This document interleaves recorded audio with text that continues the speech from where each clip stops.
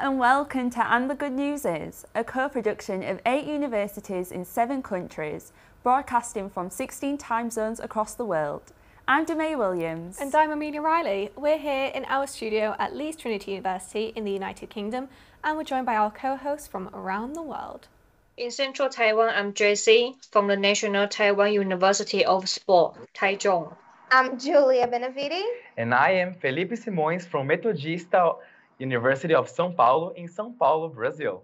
I'm Laura Rawlick. And I'm Sam Tinajero. We are from Toronto Metropolitan University in Canada. I'm Victoria Petraszek from Breda University of Applied Sciences in the Netherlands. I'm Toby And I'm Annie Chen at Hong Kong Baptist University in Hong Kong. During the show, we'll be exploring good news stories from all over the globe to bring light to what's become quite a negative world over the past few years.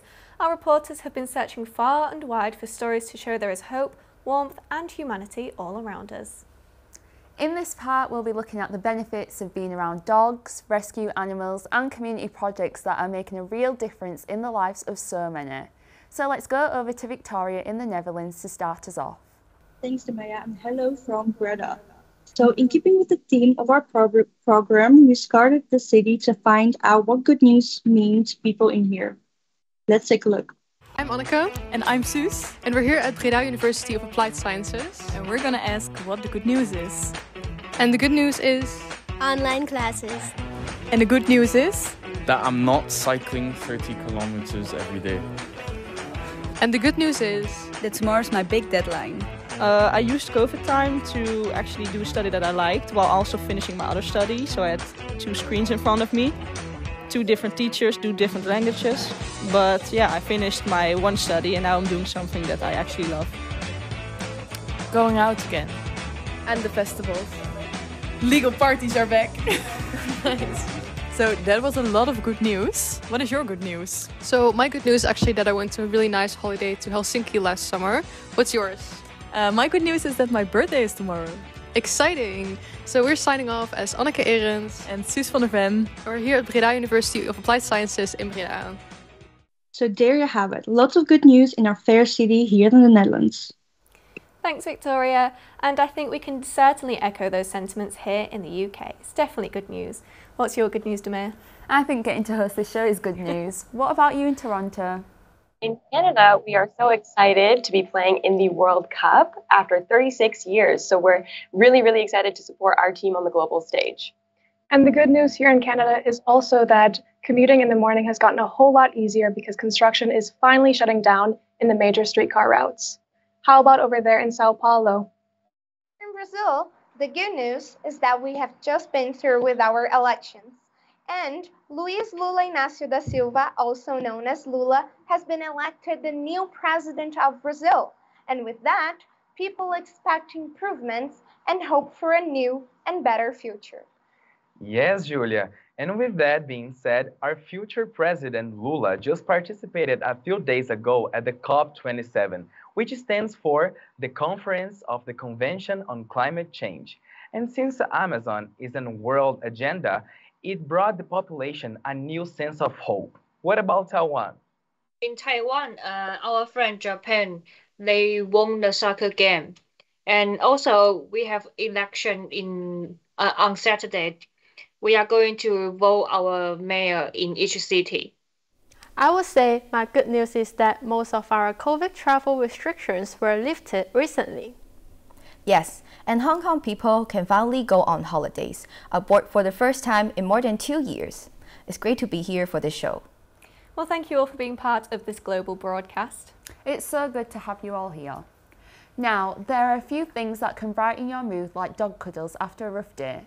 2 recent studies published in the science journal PLOS ONE show that there is scientific proof behind this phenomenon.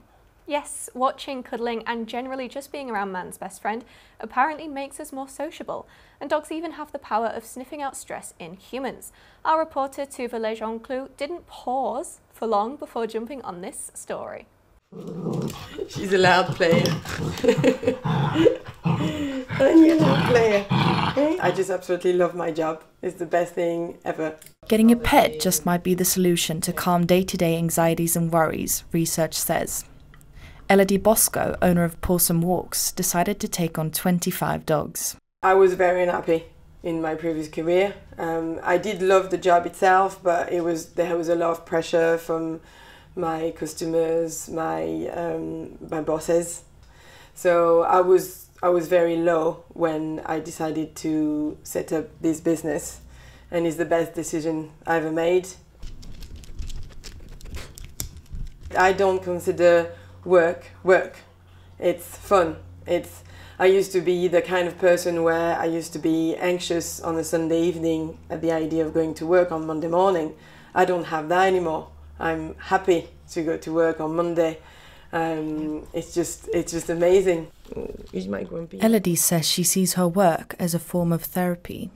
I feel like I get a bit of a double good therapy through my job, being with the dogs, exercising, being in the fresh air. You sleep so well. It's amazing. You're jealous. I love you very much, you know that. Oh, yeah. Researchers hope studies around dogs' effect on mental health might lead to improving our knowledge about animal-assisted clinical therapy. I'm Tuva Lejonklo, Leeds Trinity University. And turning to our canine friends as a form of therapy seems to be a theme around the world, including here in Canada. Yes, it's that time of year when students are extra busy with their assignments and midterms. And here at Toronto Metropolitan University, the Therapy Dog program helps students relieve stress by interacting with fluffy friends. Kelly Ho has that story. This is Ivana, a first-year student studying hospitality and tourism management, and she is patting Dasher the Whippet. Ivana comes here every week to hang out with fluffy friends, relieve stress, and make up for her childhood regrets of not having her own dog at home. I'm not allowed to have dogs at home because my parents aren't really into that and it's a lot of work for them. I usually find that the day before TMU therapy dogs, I'm like really excited to go see the dogs, so it kind of helps me forget about anything I'm really stressed about. Every week, a few volunteers from St. John Ambulance Therapy Dog Program show up at TMU with cute doggies to help students deal with anxiety during high-stress parts of the semester.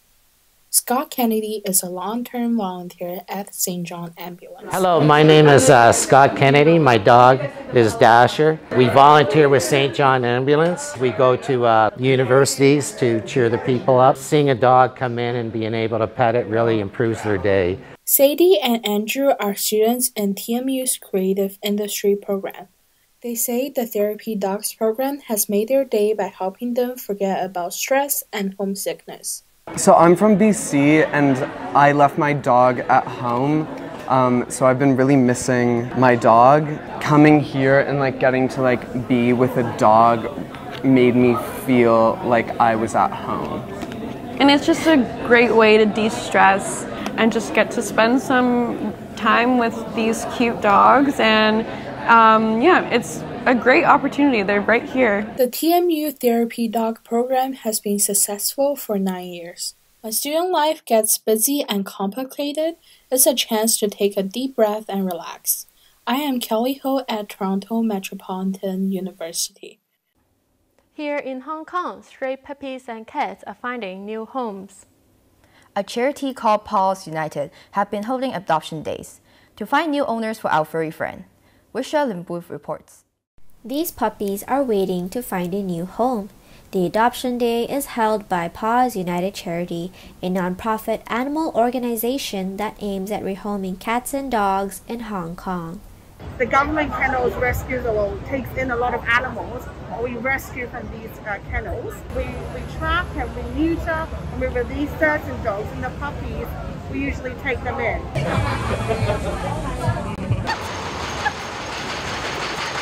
In 2019, Priyanka, who is now 21 years old, adopted a mongrel from Lifelong Protection Charity, also known as LAP, and named him Freedom. His litter means him and his siblings. They were thrown in a rubbish bin after they were born. So they found them in Lama Island. It's pretty sad. Freedom over here is one of the many lucky dogs who got the chance to be adopted and found his forever home. He was adopted by Priyanka and her family 3 years ago. However, the same cannot be said for the many other dogs who are waiting for the same chance. Love Fluffy Home has been taking in more and more abandoned dogs during the pandemic. Some of the pet owners left Hong Kong and simply left their dogs behind. Some of the dogs are too old to travel as it would cost the owners too much money to fly them to another country. Jay is one of the fosters in Love Fluffy Home who helps to train the puppies while they wait for a new home. 咁我嘅職責就係託養隻狗仔翻嚟啦，就盡量訓練好佢啦，希望佢有好好嘅 manner 啦，希望領養之後咧佢乖乖地咧就唔好咁易棄養。CC is one of the many puppies here today waiting to be adopted at Love Fluffy Home's adoption day. Her mother was a stray dog who recently just gave birth to CC and her siblings. CC over here is just 4 weeks old. Paws United Charity has been set up since 2018. Over the years, it has successfully rehomed over 500 animals per year. The charity usually takes 2 to 4 weeks to rehome an animal. We shall end in Hong Kong with that report. Now, sadly, there is a worldwide problem of abandoned animals, including here in Brazil. But in the UK, in recent years, animal shelters have received around 80,000 calls a year from people who want to adopt a pet. Yorkshire Rose Dog Rescue is just one of more than 1,000 animal shelters in the UK. Alicia Whitehead went to see them. In the last decade, the pet population in the country has increased by 15 million. There are around 1,000 animal shelters in the UK. I spoke to Adele Robinson, who helps run the Yorkshire Rose Dog Rescue in Cleckheaton. The rescue, which is staffed entirely by volunteers, are determined to give every dog they can a second chance it deserves. Because there's just so many of them. The last few weeks we've been absolutely inundated with people wanting to give up the dogs because a lot of people got them in lockdown and they've not been socialised, they've not been taken out, and they're all coming with problems. So 18 months later, all these dogs have got problems that the owners can't deal with. So the stray pounds are full, the rescues are full. Due to the high demand of dogs that come through the Yorkshire Rose Dog Rescue store, more fosterers are needed to help care for these animals. What tends to happen is people will foster a dog and end up keeping it. So whilst you've found the dog a home, you've lost a fosterer. So whilst there's many people that are keen to foster dogs, there's many that ultimately end up adopting them. I'm Alicia Whitehead, a broadcast journalism student at Leeds Trinity University in Leeds. Up next, we'll be looking at heartwarming stories showing how the support from local communities can have a positive impact on the lives of those who need it the most. Here in Hong Kong, food banks have been stretched to the limit as more and more people have turned to them for help during the pandemic. But the good news is, some concerned groups have come up with a solution. Yes, they have come up with the idea of community fridges to encourage neighbors to help each other out. Warner has the story. This is one of 25 food-sharing fridges in Hong Kong. Some are in shopping malls, some in restaurants, and some even in schools. One white kid started the food-sharing fridge project, Give and Take, a year ago to help people who lost their jobs during the pandemic. 到底有啲咩幫到呢班人手咧？呢班人佢申請綜援咩？唔通佢食物銀行申請啲嘢咩？冇辦法做到。The idea is that people should only take what they need, but these fridges are not only feeding people; they are raising awareness in the need for a neighborly spirit. 我哋當知道呢啲問題嘅情況，我哋會迅速做一啲支援俾佢咯，例如即刻俾10張超級市場現金券佢買嘢食咯。The project will collaborate with restaurants, among them Fook Heng Food Shop. The shop owner, Wang Sai-ling, finds the project helps to promote the idea of sharing. 話呢一個係一個資源共享啦，咁我哋都希望邀請佢哋將佢嗰份愛啊、關愛啊都帶落去我哋嗰個滿季善良嗰個書櫃嗰度。Food donors like Tam wishes that the public can share what they have through this project. 我哋經理咧就好有心啊，佢就想推介俾啲舍友啦，咁同埋教佢哋一個同社區人士一啲分享。Blue Fridge Project initiator Ahmed Khan has seen an unprecedented phenomenon from homeless people. 佢哋會望住唔敢攞，咁我都解釋俾佢聽，其實呢個係好似一個社區嘅雪櫃，就唔係話係邊個嘅。Although food sharing fridges are turning into a common feature to serve all the people in Hong Kong who need help to alleviate their life problems, the initiator of these food sharing fridges still wishing more people to actively joining them to spread love and positivity to all the people who need help in the community, and to make those people feel loved and cared by lending a hand to them. Warren Learn, the young reporter. What a great idea. I've never seen anything like that. Is there anything like that in the Netherlands, Victoria? Here in the Netherlands, we also have food banks where people can donate food for those in need. In the month of December, the food banks work extra hard to provide those in need with some food for the cold days and Christmas, of course. Now, here in the UK, there's a campaign to help out people who can't afford a winter coat. This autumn, the organisation Zero Waste Leeds has for the second year held their winter coat appeal. Yes, people can donate their used coats. They then get passed on to those who can't afford their own, and it all helps to reduce waste. Marcus Aylingforce went along to see how the donations are going. It's the second year in a row that Zero Waste Leeds does their winter coat appeal, and Morley Leisure Centre is one of the 15 drop-off points around Leeds where people can donate their coats. Yeah, so Zero Waste Leeds did this campaign last year as part of the Leeds School Uniform Exchange, and we managed to collect 500 coats and redistribute them across Leeds, so it was fairly successful. And then Leeds City Council got in touch with us recently and said, we'd really like you to do it again, but this time we'd like to include children and adult coats. They've increased the target from 500 to 2,000 coats this year, but it's still unclear exactly who will receive them. So we're working on that at the minute, and we're going to redistribute them out to various hubs across Leeds. Like I say, we're working on finding out which areas really need the coats, and also we've noticed that a lot of families, they're struggling with money at the moment, the cost of living crisis, and whilst they'll make sure the children have coats, they might not necessarily get coats themselves. Because they can't afford it. Coats can be quite expensive. So that's why we've opened the appeal to include adult coats as well as children's coats, so that we're covering all bases really. In the future, they would like to continue and expand the appeal, but it all depends on funding and the amount of businesses who wants to help. Marcus Erlingfors, Leeds Trinity University in Morley. What a great idea for helping people out, as well as upcycling unwanted clothes.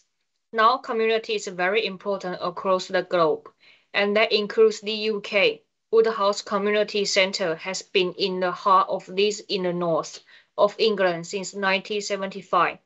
It's a place that opens its door to all local residents. The idea is for people to go along, perhaps have a meal, and meet with others. Connor Darnbund went to discover exactly what the centre has been up to lately. The idea of the community centre was to get local people and residents from surrounding areas to start up their own projects, activities and ideas. I visited the centre to find out more. It's been really successful. We've had lots and lots of different groups in the last year. One of the ones that's been really successful is the Lunch Club, which is a pay what you can cafe, which happens twice a week on Tuesday and Wednesday. We've got some new groups starting at the moment. There is currently a crafts group which has been really successful. The people running it have decided to put a bid in for more money so they can start making it bigger and better, and that's exactly what we hope to happen out of these groups, was they'd be taken completely to different levels we couldn't think about. The Lunch Club has been here for just over a year. The kitchen serves around 70 people per hour, and it's so popular due to the wide variety of meals they serve. I started the Zero Lunch Club to make myself happy, and I thought that, well, if I can do something for the people, then I'll make myself happy and make them happy. And the only thing what I know to do is make good food. They come, they have a nice dinner, they meet some other people that they might not normally meet, socialise, talk about the problems. There's lots of other different aspects to this community centre that they can utilise. The centre is certainly benefiting people in this community, I'm Conor Dearban from Woodhouse Community Centre, Leeds. That sounds like a great way of keeping communities connected and also a great idea to make some new friends. Don't you agree? Yeah, we've absolutely got something like that here in Toronto. Several community centres that donate clothing to refugees and newcomers. Now, when it comes to high school education, there can be a lot of barriers that students face, which may have an impact on their ability to graduate. All across Canada, Pathways to Education provides students in low-income communities with academic, financial, and social support to help ease the burden. Taylor Scally from Toronto Metropolitan University has the story. Just being here is bringing back a lot of memories. I came here 4 times a week for the 4 years of high school. The leadership camp I got to attend, the endless hours spent getting help to perfect my English essays and applying to university. This place helped me a lot. One of the people who helped me most was Jasmine Snowden, my coach. I remember you being in Pathways, always being at tutoring, always attending programming, which was great. As a matter of fact, I remember nominating you for one of our high attending students for an award, so that was nice. Pathways is for students like me who want to reach their full academic potential, but just need a little help. Thousands of students have attended the program over the years with 27 different locations across the country. Jack Bernacki is the manager at the Hamilton location. The goal of the Pathways to Education program is to increase the rate at which young people graduate from high school in low-income communities, and also to ensure that they're able to make their post-secondary dreams come true, whether that's attending a college, a university, doing some sort of skilled training, or to making their way into the workforce. To achieve this goal, each student enrolled in the program has a coach who helps them with any challenges they may face throughout high school. As a Pathways to Education coach, my role is to support students through high school. So that means I help them to figure out their career path, I help them to get their volunteer hours, I help them to navigate the school system, figure out their credits. If there's any issues that come up at school, I advocate with teachers, with the school, whatever it takes to help a student to be successful through high school, I help with. Now that I'm finishing my degree, I can confidently say that Pathways' commitment to student success is what helped get me here. Taylor Scally, Toronto Metropolitan University. That sounds like a great initiative. Now, here in the UK, November is a time to raise awareness of men's health. In Leeds, the Central Library has been playing their part by hosting Sound Mind. It's a festival which aims to show the benefits of music and movement can have for health and well-being. Throughout November, interactive sessions and musical performances have been open to the public. Our reporter Izzy Redmond went down to have a look and talk to some of those involved. Everything is okay with the universe. This week at Leeds Central Library, Acclaim Rapper Testament hosted Being in the Moment, a musical event which used the work of Francis Steele to explore themes of mental health and mindfulness. Steele had been a large part of the music and literary scene in Leeds before sadly passing away earlier this year. So I thought, wow, this guy's, same age as me, passed away before his art has got out and connected with anyone. Wouldn't it be great to be in the centre of Leeds, the city he loves so much, and celebrate his work and connect it to people? Award-winning DJ Mike Howe wanted to take part in the event to honour his friend and open up discussions around mental health. My kind of connection in terms of the organising was like, hey, we're doing this thing, it's about mental health, but we're going to be inspired by the work of Frank's work, we're going to be inspired by his work to kind of put this show on, and I was like, sign me up. The event was part of a wider festival being held at Leeds Central Library throughout November called Sound Mind. The organiser Jamie Hutchinson spoke about the important events like these in supporting the community. But it's really important that we can open up dialogues with the community and the communities that we served as a way of kind of, exploring art, exploring our history and our culturalness of the city. Tickets sold out to the show, which received great reviews from its audience. When they started singing and also that part where they asked us to choose a vote, I think that was good to get the public to interact a bit more. It's hoped the event will inspire conversations around mental health and encourage people to reach out for support. Support and ways of communicating it, and also that creativity is a way of breaking through and finding your way through and negotiating times when things are really anxious or depressing or hard. The festival continues at Leeds Central Library throughout November. Izzy Redmond in Leeds. Clearly, music is a great way of reaching people. In Brazilian culture, it's hugely important, and hip-hop is massively popular, especially among marginalized communities.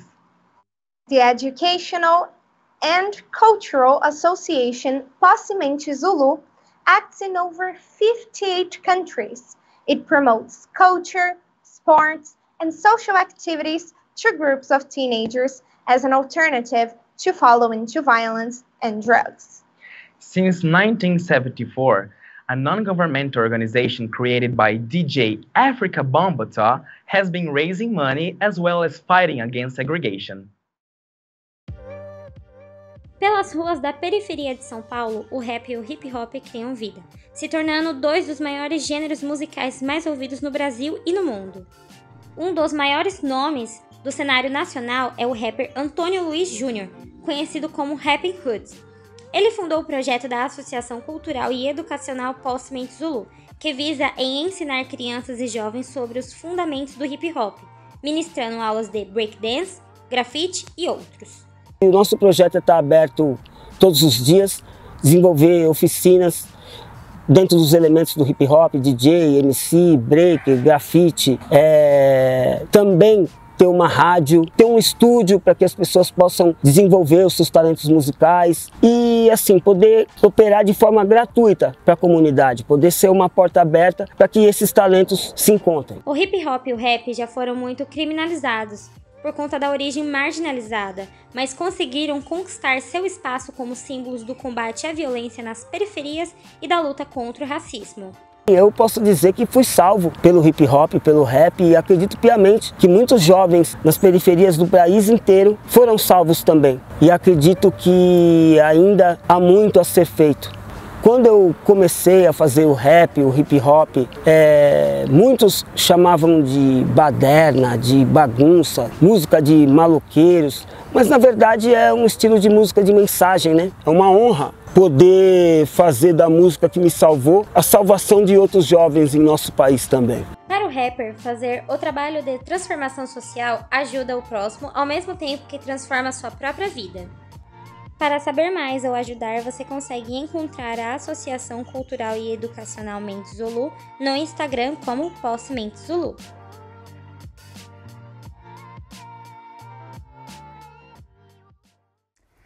Here in the UK, a Christian charity is working to provide support and opportunities for vulnerable people across the city of Leeds. It's called Caring for Life and is based at Craghouse Farm, where it operates a non-profit restaurant, garden centre and farm shop. They also provide housing for the homeless and those at risk. Our reporter Josh Horsfield went to the site to find out more. On this small farm in the heart of the Leeds countryside, Christian charity Caring for Life are using this site to help support vulnerable people in the Leeds area. We spoke to Tim Parkinson, who tells us all about the charity. My name's Tim Parkinson. I'm the Executive Director of Caring for Life, which is a charity which is based in Leeds, in North Leeds.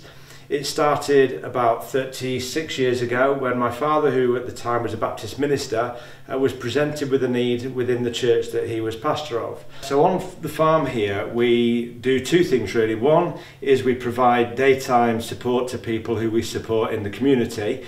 We've got a number of projects from horticulture to equestrian, agriculture, woodwork, music, art. We support people who design. We've got a computer and IT area, catering, a whole range of projects where we can put people into and support them. It's very much a therapeutic area. Alongside the wonderful projects run by Caring for Life, Craghouse Farm hosts a number of social enterprises such as the garden nurseries, the farm shop, the restaurant and the little grab-and-go coffee shop. These help to bring funds that are desperately needed for the charity and also provide a place for people to go and learn more about what goes on in the community. We then found out what made Caring for Life so much different to other charities in the local area. The thing that makes us slightly different to other things more locally is the spiritual dynamic. We are a Christian charity. As I mentioned earlier, it was born out of a church. And at the very heart of what we do at Caring for Life, our motto is sharing the love of Jesus. We believe that there's a great example of a man there who loved people and actually loves people, and that's what we're all about. So we also include a spiritual support to people where you probably won't find that. So we really look holistically at a person and their need. I've been Josh Horsfield for Leeds Trinity University, here at Craghouse Farm. Over in the UK, community centres and projects have a huge impact on improving the lives of young people. Yes, despite the austerity measures affecting so many places in so many countries, there are a few community-led projects fighting against the challenging odds to continue changing the lives of young people one child at a time. Our UK reporter Mia Hager went to find out how this change is being made. Catch is a Leeds-based charity that has been working with the local community of Hare Hills for over 10 years. But they are not just a charity. Catch has become a safe space for young people and adults to get off of the streets and reach their full potential in a welcoming and friendly environment. People need to realise that Catch isn't just, an organisation for members just to come in and take part in activities. I think they need to understand that Catch is much more than that. It gives them an opportunity to prepare for the future, which is very rare. Members are given the opportunity to come during the day on a weekend to come and help out with the farm. Now we don't tell them to do it. They do it from their own, they volunteer to do it. And we appreciate that, and we like to give them the opportunity because they feel proud of themselves, which is very important. Members can get involved in one of the many volunteer-led projects at Catch. Grow Together is a project that grows fresh food for the local community, and the educational farm provides a unique opportunity for members to work with animals. I lead on the farm, so as you can see here, we have over, I would say, 50 raised beds where it has been built by young people for the community. We are planting here vegetables, and once they are ready, we collect them and we give out to the community. We also have we have 21 goats where we look after them. Both are projects designed and built by their young volunteers. I'm Mia Hager from Leeds Trinity University in Hare Hills, Leeds. Food waste is a massive problem in many parts of the world. Over $230 billion worth of food is lost or wasted each year around the world. In Toronto alone, 2 billion pounds of food waste is produced each year. One small juice bar in Toronto is trying to combat this staggering statistic by reducing food waste, giving back to the community, and serving healthy smoothies at an affordable price. Rose Kim from Toronto Metropolitan University has the story. Brian is making a green smoothie, one of the many different types of smoothies that he makes at his stall, the Nutrition Bar in downtown Toronto, Canada. Customers love the Nutrition Bar for the fresh and healthy ingredients that go into their drinks. But Brian became concerned about the surplus of fruits and vegetables left over at the end of the day and had an idea. I decided, because I have a lot of extra stuff around every day, that I just put in a basket and give it to whoever wants it. And I find that people are taking it are actually people with jobs, without jobs, with whatever, and I like the fact that it lives again through someone else. The Nutrition Bar is located in downtown Toronto, an area where many people face homelessness or food insecurity due to rising food prices. In response, he's also involved in the Too Good To Go app, an app that directs people to restaurants that have leftover food to give away, another way to share his perfectly good leftover fruit and vegetables with people in need. It helps other people get the foods that we need, and the foods that we need are the fruits and vegetables. Those are really I live on here, actually. I would say 60-70% of my diet are fruits and vegetables. And I think that everybody should have at least 50-60% more fruits and vegetables. So it's my way of being able to sort of push it out there and promote it. I'm promoting it all the time. I tell people, what do you eat? They tell me, I eat this, that. I said, you can eat more fruits and vegetables in my diet. Brian says he refills the basket several times a day. Although he knows this is not a permanent solution, he's playing a small part in helping people and setting a good example for other businesses to follow suit and do the same. Rose Kim, Toronto Metropolitan University. And Toronto isn't alone in this. Hong Kong throws away on average about 3,000 tons of food a day. That's according to government figures. Some local groups have come up with ways of making good use of unwanted food, not only to feed those in need, but also to change it into useful energy. Chloe Wong explains. It is midday at Hong Wen Cake Shop in Yuen Long. They made about 1,000 loaves of bread a day. 嗰陣時係佢自己主動嚟問我，如果我哋每啲包可唔可以俾佢哋？佢哋就係周圍走去派俾啲冇屋企返嘅人。3 times a week, volunteers will collect and then redistribute the leftovers. It's 7:30 in the evening on Thursday, a food giveaway day in Yuen Long. Neighbors can bring their own bags to the station for the bread and cakes. 當時咧，我同幾位嘅朋友啦，咁志同道合，都係好想幫呢個社會一啲剩餘嘅食物，咁就救翻嚟，然後再派俾啲街坊分享翻俾佢哋嘅。Volunteers would repack the baked goods into plastic bags for those who are unable to come. They walk around to look for cleaners, the homeless or elderly who are scavenging for cardboards on the street, to ask if they need any bread or fruit. Right now, I'm at the Yuen Long Children's Playground, which is the final destination of today's action.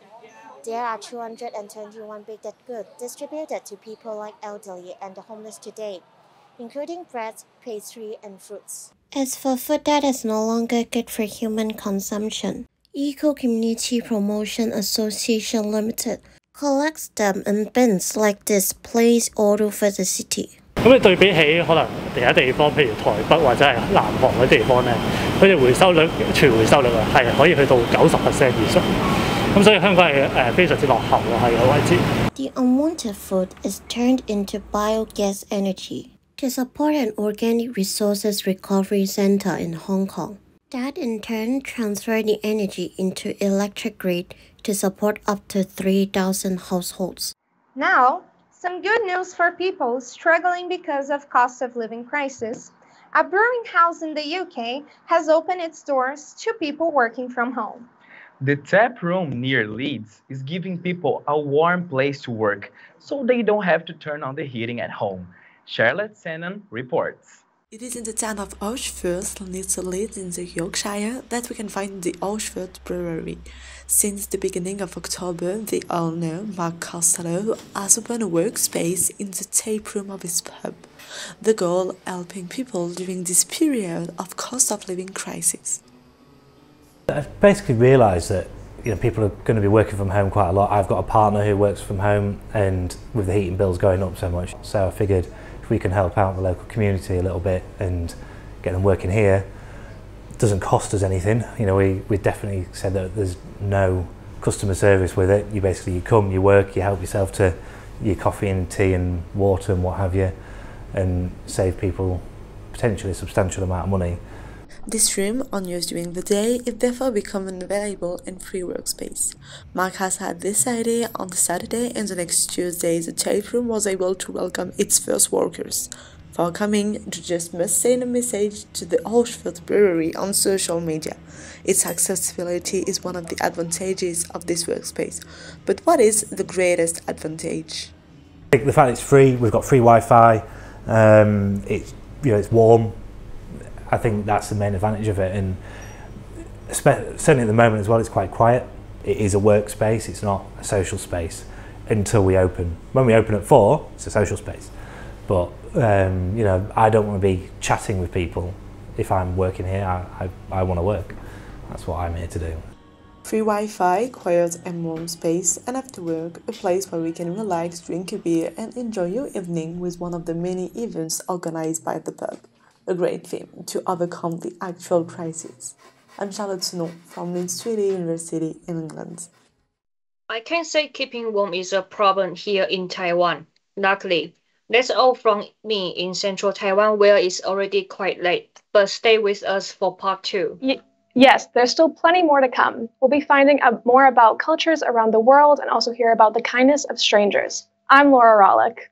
And I'm Sam Tinajero here in Toronto. We'll be handing it over to our colleagues, so it's goodbye from us. And we're leaving now as well, but you'll be joined by Roxy and Ben. Stay tuned, and the good news is returns in a moment.